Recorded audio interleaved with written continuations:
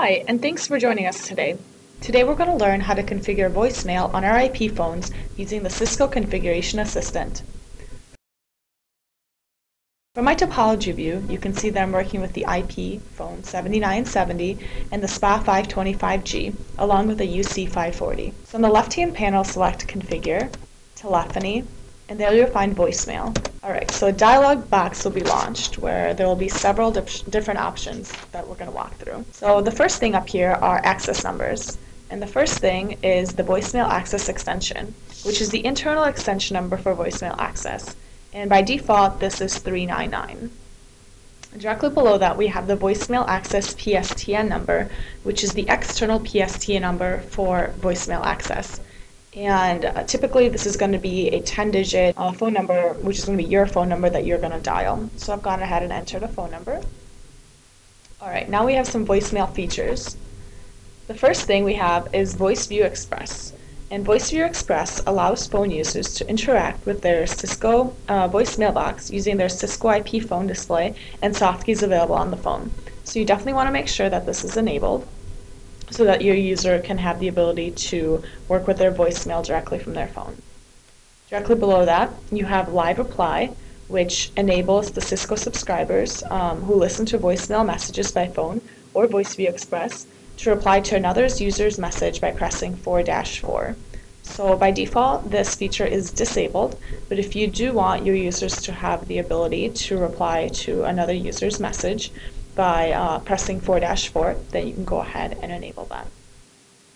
Alright, now below that we have Play Caller ID for incoming messages, which basically enables or disables the playing of spoken caller ID for incoming voicemail messages. So for example, if an incoming dialer is internal and their number is listed in the directory, the system will go ahead and play the spoken caller's name from the local directory. As opposed to if the number is unrecognizable, the system will simply say the telephone number when the recipient listens to that message. So directly below that, we have direct transfer. And this is a checkbox which allows you to enable direct transfer to a voice mailbox. And this can be a number from 1 through 9. The default value is 6. And the prefix is used by the auto attendant and by phone users who do not have soft keys for transferring calls to voicemail on their phone. So this is definitely also a nice feature to have. Alright, so let's go ahead and select the Mailboxes tab next.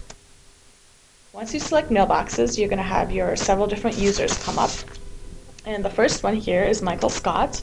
And when you come down here, there's another checkbox which allows you to enable a voice mailbox for that user. So when this checkbox is enabled, you can see that extension 201 is a type 1 personal mailbox and that the user ID is Michael Scott.